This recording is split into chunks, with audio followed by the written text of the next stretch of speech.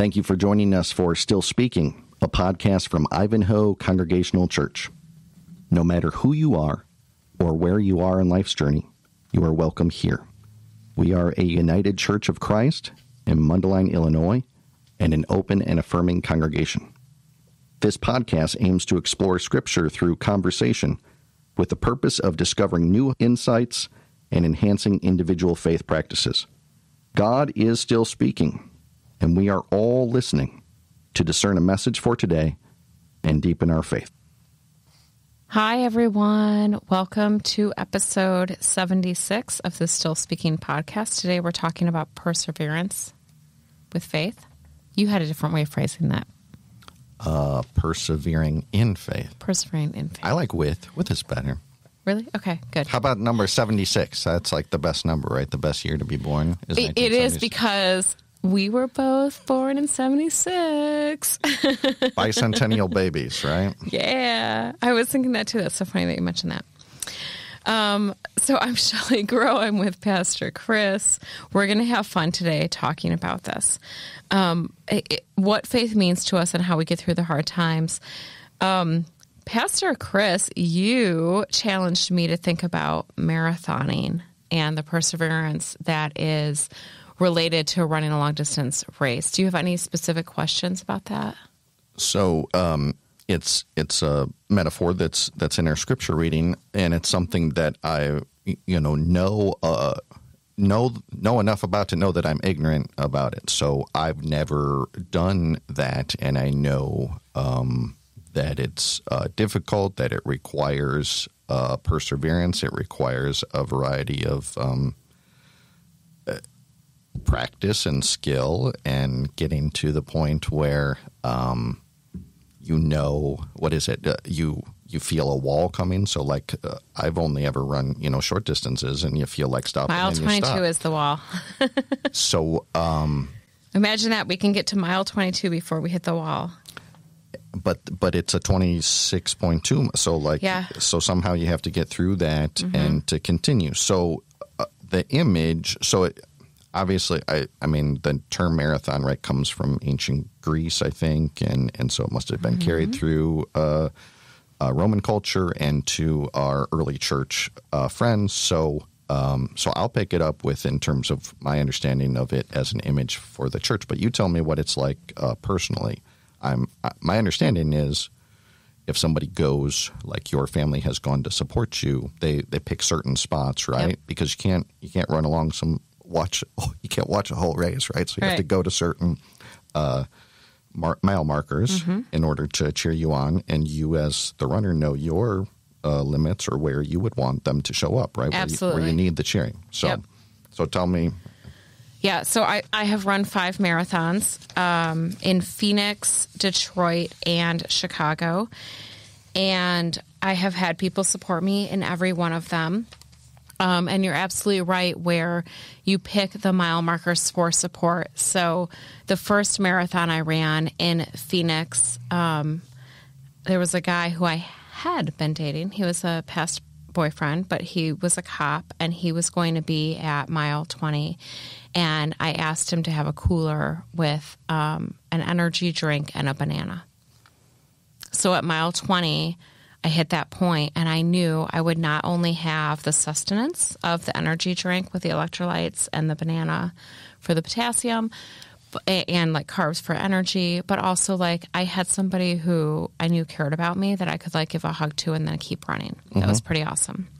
So that's really important in distance running. Running a race is not just about the race itself. It's about the preparation for it, which takes months.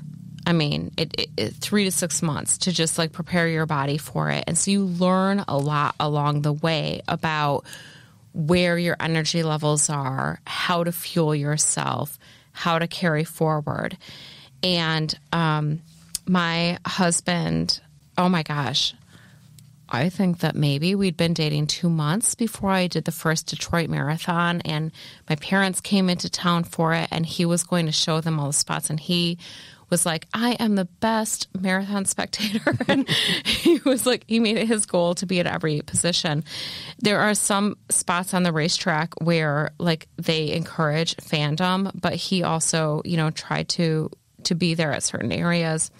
I've always asked my spectators, can you have this set of socks for me? Because at this point in the race, I'm going to need to change my socks because of blisters, right? Like, or can you, I'm going to need this or that. Can you hold this sign? It really takes internal fortitude and training and practice to be able to carry yourself through the distance. There is no way you can do this on your own. I have made lifelong friends that I've only met in person on the race course. Isn't that funny? Mm-hmm. Like, there are people that I can call today, and the only time I've seen them in person is because I was like at mile 17 and dying, and they were like, hey, can I walk with you this mile? Because I need to rest and I can see that you need to rest. And so you forge these connections with people because of what you're going through. And I suppose in our modern, environment, life is life. And we almost have to like create these experiences where we're putting ourselves through extra effort, that because we, thank God we have not lived through a war in the United States in my existence, but we have relatives who are living through wars in another part of the country. Okay, long story short, marathoning takes a community. Absolutely love the support that we get along the way, and there are countless analogies that we can put towards Scripture in terms of how we build on community, how we go the distance. Where do you want to go from here? Like I could go in a million different directions. So I think we go into the Scripture that has this image towards the end. Awesome. But we put that in the parking lot, put a pin in it that we're going to invite that later to think about those people who have been the support system. Absolutely. And have helped us on this journey of faith. So we're looking at Hebrews. Yeah. So we're at towards the end of chapter 11. Then we'll have the first couple verses of verse 12. Most likely, scholars say that this was a community in crisis, that they were being persecuted, whether they literally were being tortured and killed. I'm not certain, but what we do know is that it was a time of crisis that required the community to come together and to remember that they were not traveling alone. So, let's just invite that right now. The people that you think about, the people who have been with you, perhaps you're going through something right now that you really need help, and to consider the tools, like you said, the practice needed for perseverance. Look back, when you've gotten through something difficult in life before, what helped you? What can you rely on as a tool? Or do you need a new support system, a new person or family members, church friends that can give you that referral to find the strength that you need to get through this difficult time? By faith, the people passed through the Red Sea as if it were dry land, but the Egyptians attempted to do so and were drowned. By faith, the walls of Jericho fell after they had been encircled by 7 days. By faith, Rahab, the prostitute, did not perish with those who were disobedient, because she had received the spies in peace. And what more should I say? For time would fail me to tell of Gideon, Barak, Samson, Jephthah, of David and Samuel and the prophets, who through faith conquered kingdoms, administered justice, obtained promises, shut the mouths of lions, quenched raging fires, escaped the edge of the sword, won strength out of weakness, became mighty in war, put foreign armies to flight. Women received their dead by resurrection. Others were tortured, refusing to accept release in order to obtain a better resurrection. Others suffered mocking and flogging, even chains and imprisonment. They were stoned to death. They were sawn in two. They were killed by the sword. They were about in skins of sheep and goat, destitute, persecuted, tormented, of whom the world was not worthy. Yet they wandered in deserts and mountains and caves and holes in the ground. Yet all these, though they were commended for their faith, did not receive what was promised, since God had provided something better, so that they would not, apart from us, be made perfect. Therefore, since we are surrounded by so great a cloud of witnesses, let us lay aside every weight and the sin that clings so closely, and let us run with perseverance the race that is set before us, looking to Jesus, the pioneer and perfecter of our faith, who for the sake of the joy that was set before him endured the cross, disregarding its shame, and has taken his seat at the right hand of the throne of God. What does this mean to you? So I think there's a lot in it, but what it means to me, it sounds like a sermon to me. Yeah. It sounds like, hey, these are hard times, but we're going to get through it. And let me call the rolls, go back, look at all these people, all the stories of our faith. These people went through difficult times and they got through. Yet, for that time and place, when it's the early church and they're thinking about how they're following the way of Jesus, they're saying, but look at all these things. This is how Jesus was God. This is how we experience God through Jesus, because it was something different. It was something better. And that's the gift that we've been given now, something even better. And I really like the image of that it's about togetherness, because like you were telling us about your individual running, you needed this community. And all this language is plural, and people usually don't run races. Nobody runs a race side by side, right? It's either a relay race or like you had your community of people that encouraged you. All of that was, we are running this race together, and Jesus is going to give us this strength. And I think that's why, I like sports as a fan, but as a parent, sports is not about championships. It's about young people learning teamwork and how to work together and how to get through these situations that we create. It's not a real problem in life. We're creating a challenge for them to do their best. And I think that's what games and, having fun at family game night, whether it's a board game or kids out on the lacrosse field, that's what it's about, winning. It's not really the competition of winning a game. It's about doing our best and bringing out the best in ourselves, because nobody wants to bring out and accentuate the worst in ourselves. So. I don't know that I'd ever really thought about it that way before, that student or like youth sports are a way for kids in a safe space to test like basically their tenor, like to test their ability to make it through a difficult situation and win and lean on teammates and understand their place on the team. And like, wow, there are amazing life lessons that come out of that. I hope so. Oftentimes you're looking at the, parents that you don't want on your, it's oftentimes sadly a situation where we see the worst in our neighbors and community. And I know I've been a part of that. And I need to repent and receive God's grace from the time I wasn't a good fan, but I try to do better. No, you're fine. You know what? We're on the different end of this. It's so funny because we're the same age, but your kid has graduated high school and is going into college.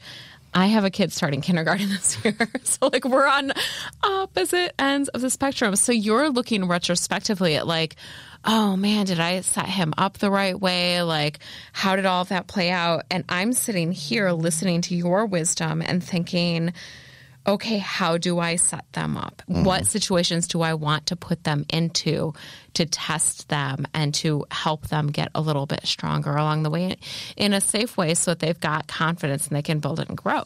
Right on. All right. Okay, so in the beginning, when they're starting to kind of call the roles, I'm wondering if you think this is like a call and response thing. So I found great preaching professor Tom Long thinks that this is a call and response. So it's the preacher saying, and what more should I say? And the response, will you say this? Tell it out, brother. Tell it all. Does that sound like a nice call and response? We don't do it a lot at our church. And so I say, call it out, brother. Yeah. so then the scripture says, but we don't have enough time. Time wouldn't let me say it. And so the response comes back, no, say it all. No, brother, tell it all. So then he starts calling the roll. So I got to tell you about Gideon and Barak and Samson and Jephthah and David and Samuel and the prophets. And you would give me like an encouragement. Like, yes, tell it all, brother. Preach on. And I'd have to tell about those moments when faith conquered kingdoms and shut up the lions' mouths, and tell about women who were tortured and men who were mighty in war and children of God who were flogged and stoned. And I tell you, brothers and sisters, that the world was not worthy of them all. Not worthy at all. No, not at all. So then comes the really dramatic moment. So we're setting up this litany. We're getting people's energy and excitement. And just as this parade of faith has nearly reached the church door, the drumbeat stops.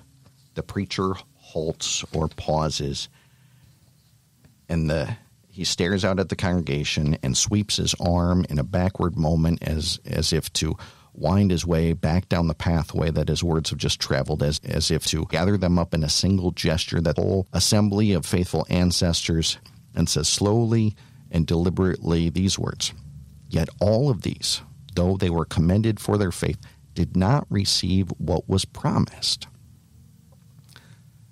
And hopefully, if people have been listening, or if the preacher set this up, people will be wondering, but why? But why? God provided something better. And the congregation hopefully knows, and the preacher means Jesus, that this better, Jesus better than the angels, better than hope, a better covenant, better promises sealed by a better sacrifice, that Jesus is something better, and that should come as no surprise that the faithful ancestor did not receive the promise until the coming of Jesus.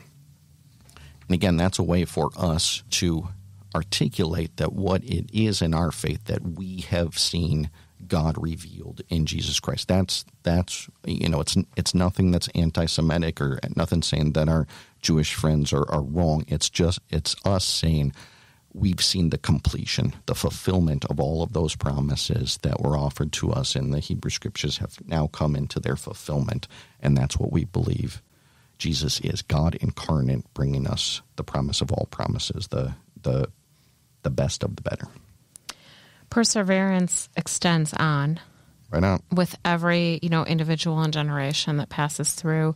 We've got quite a history here at Ivanhoe. Mm-hmm. Can you share some of that in terms of all of the souls that have passed through these walls? So if I was to, call the litany, so we go back to the 16 adults who sat in a wood cabin not too far from here and said, we want to be a church together. That was February 20th, 1838, the middle of a cold winter where a pastor had to take a 2 days journey out from Chicago to pray with them and sign the official papers, making them to be a church. And thinking about what it would be like and what this community would look like. I think they first thought that would be better kind of in the Libertyville area, and then they thought, no, out here, this is going to be the hub central of the community. So this building, our Ivanhoe Church building, was dedicated December 10th, 1856. And it got raised up a little, and miniature mules dug out the basement a little, and they had this, multi-purpose room, fellowship hall, but not a kitchen yet. So the ladies would have to bring their covered dishes and have them warm. And I think then they got those electric roasters, but eventually built on the addition that included the kitchen and the education rooms like 100 years later. Just before that, they built the parsonage because they were going to close the church. My predecessor's predecessor was sent as the student pastor saying, this is the time to close this church. Oh, I didn't know that. Oh, my gosh. Yeah. So the church office in Chicago said, they're down to just a handful of good folks, and that's, not a viable group. And he spent enough time and made enough relationships, said, no, I can help revive this church. And so from 1940, 50, brought his family out here. I think that parsonage was finished a year later. And within the next 5-6 years, they were able to add this addition on. Wow.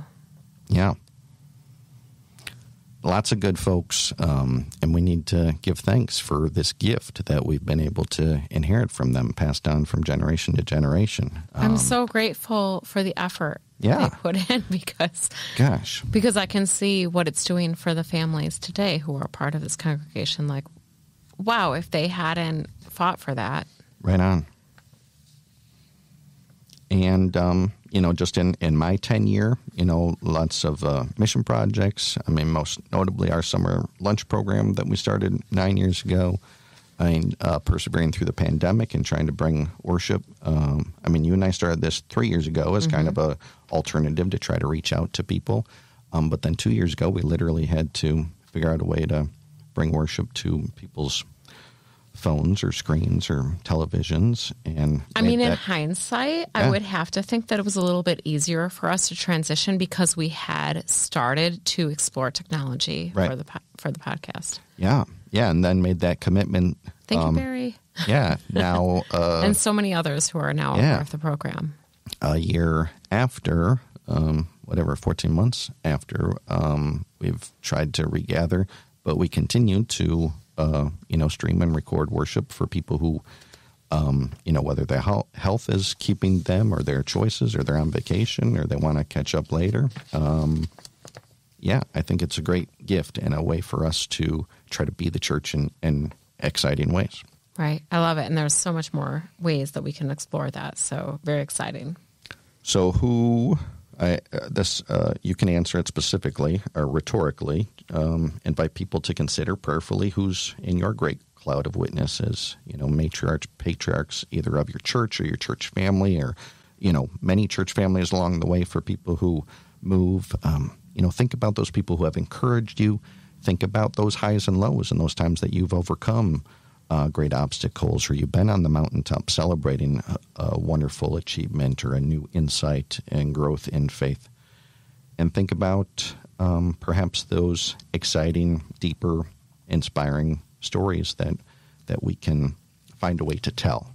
Because, there's times to have a warm feeling in your heart or a smile on your face from a memory, but so much better to be able to articulate that and to share that with people so that they can feel that same sense of inspiration.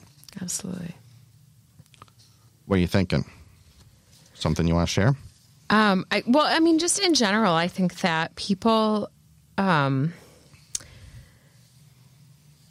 might not always realize the ways that they impact others. And so, don't shy away. Like just your presence in many small ways can make an impact on other people. So a little vague, but just kind of, putting that out there for people. Our UCC, there's a gathered group of writers, and sometimes people submit things, but we have a UCC daily devotional, and this week, along with this scripture, Vicki Kemper encouraged a couple things specifically. So I made it kind of a general invitation, but she says, make a list of things you've done personally. You might begin and end with just getting out of bed this morning, and that's okay, because for some of us, that's a huge leap of faith.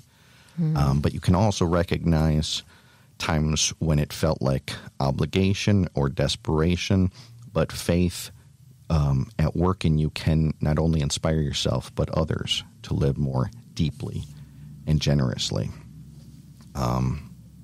Sometimes we look at these like great heroes of Scripture stories, but it doesn't have to be rare or heroic. It's truly intrinsic, a part of everyone, because we are all made in the image of the divine. And so each of us has and can be this great race runner, a hero to ourselves, and hopefully through our example, encouragement to others.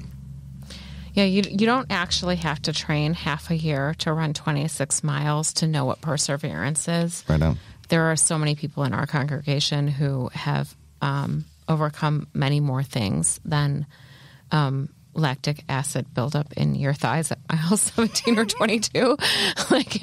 I'm so inspired by everybody around me who has sheltered and nurtured our family. And I don't know that in the moment people think like, oh yeah, this is great, I'm being strong. Oh yeah, this is God in me. But if you can look back for those who are listening to this podcast and think about where you've been in your life and those peak moments that come to mind where it's like, that was hard. That took a little bit of extra oomph. And just know that God was with you. God is with you. And because of that, you are, you're a God to somebody else. You are embodying that love for somebody else. If perhaps you're in a moment of crisis and need just a little bit more, I believe 3 years ago we discussed a different scripture this week that is Psalm 80, that is a lament, a prayer of restoration, and you should be able to scroll back through the queue. I think it might be episode 4, but if you need that type of prayer, please check that out. We're highlighting opportunities that we've had to look back after a time of crisis. But if you're in that and you need that, please, that's the great gift of Scripture, that it's so diverse that we have a variety of collection. And in the Psalms, there's lots of those prayers available, and it might help you articulate what you need right now. Thank you for that. Yeah. You got some more words to share, I think. You got something you want to say? Do we want to do this now? This little tag on? Yeah, tags are awesome. Okay, this is a long tag. It's probably a couple minutes. This is my last in-person podcast, unless we choose to do one when I come back. But I'm moving on Monday to another state. And so I wanted to share with everybody just a little bit about my faith journey and what Ivanhoe Church has meant to me. Darn it, you didn't bring me a tissue box. So I'm going to give some highlights here. I'll probably go in further detail when we're in service together. But I've been with Ivanhoe for 4 years now, and we've been doing this podcast for 3. So I think that that's a good example of how quickly I found this to be a great place for my family and to have relationships. But I was a very young mom when I came here. I was not young. My children were young. I'm an old mom. Stop laughing at me. But I had a friend who came. We were church shopping together, my friend Joanna and I, and we brought our babies here back in, I think it was 2018. And I was literally nursing a baby at the time, and I had a toddler, and we had gone to a few different churches in the area, and we walked into this one. It's like when you're house hunting and you're like, you know what, I've been in a million houses. I'm going to know the one that feels right. And so over the course of my life, I'd been in a million churches, and I knew what ones didn't feel right. And I walked into this one, and I was like, oh, okay, these people are real. Like, this feels good. So we came back. I grew up in a really conservative Christian church, and they're lovely people, and I don't mean any harm, but it was not the right place for me. And we were growing up learning that women had a role in the kitchen, but not at the altar. And so when I was a teenager, I was winning awards doing forensics, like speech, reading and reciting poetry and poems and stuff in high school competitions. But I wasn't allowed to go up and read the scripture at church. And I really struggled so much, Kris, with this disconnect. Like, I didn't understand why God had given me a talent that I couldn't share in a religious setting. What is that? What is that? I didn't understand how I had a voice in the world, but not in the church. I think I'm going to spend the rest of my life untangling that. It really, people say, like, what's your trauma? I'm going to spend a lot of time untangling that in my life. This has been a place where I have been able to find my voice, and I'm so grateful for that. So I think that I came to Ivanhoe 4 years ago with a question of where is my place in religion, but I knew that I wanted my kids to have a church because I knew what values I wanted to instill in my children. And I knew what was happening in the world in 2016. I'm not going to go into specifics, but like y'all know what was happening. And I was scared, and I needed a base to like reinforce the values of love that I wanted my children to have. So I came to church for my children, not for me. And then you all opened up your arms and you showed me that Christians don't have to be stuffy. They don't have to be serious. They don't have to be oppressive. They can be real people who are working through real life problems, and that love can be the basis for our relationship with God and each other. And so in that way, Ivanhoe helped me heal my relationship with church and build a bridge to have a deeper understanding of God.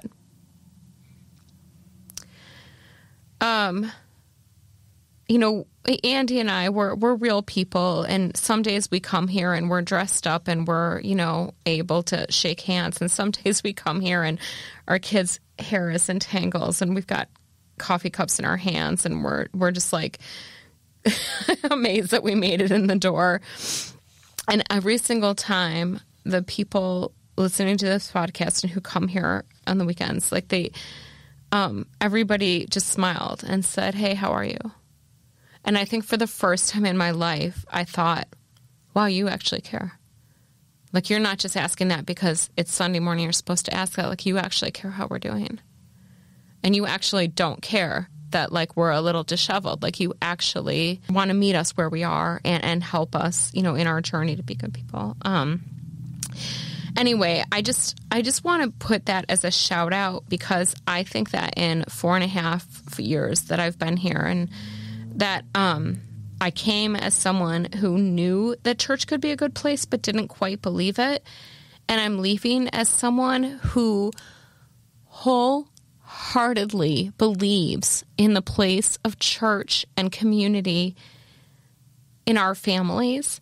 And I want to carry that to another community and build that and make that be a safe place for people who maybe didn't know that church could be a safe place for them. It breaks my heart to even say that, but that's how a lot of people get, like, a lot of people don't believe that church is their safe place.